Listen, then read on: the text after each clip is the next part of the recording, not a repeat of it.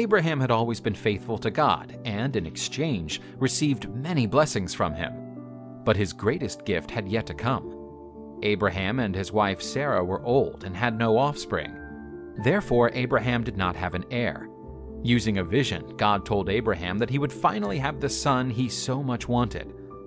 It was nighttime, and God asked him to look up at the sky, trying to count the endless bright stars.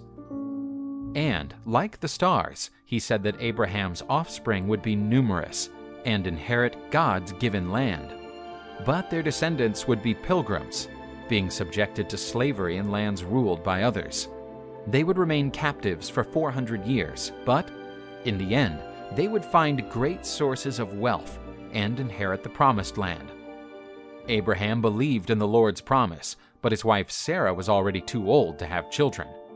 His wife believed that God's will did not regard her as someone capable of giving an heir to Abraham. She then presented her beautiful young Egyptian slave to him, so that Abraham could have his son with her.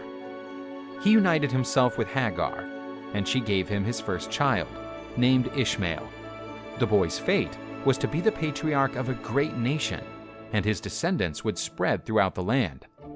Ishmael would give origin to the Arab people, who would later evolve around the Islamic culture. But Ishmael was not the son who would inherit the Promised Land, since Abraham would be the father of many nations. God again blessed Abraham. Due to this blessing, his wife Sarah, albeit old, became pregnant and gave Abraham another child.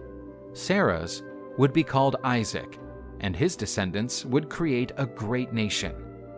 As a sign of the pact between the people of Abraham and God, every man and child were circumcised.